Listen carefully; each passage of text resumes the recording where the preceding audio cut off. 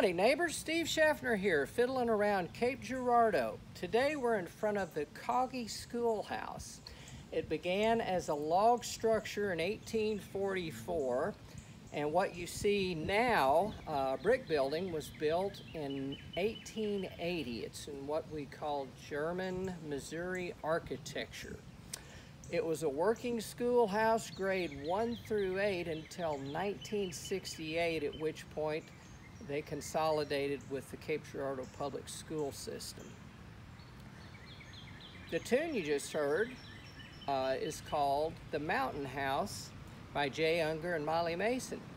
Thanks for listening. See you soon.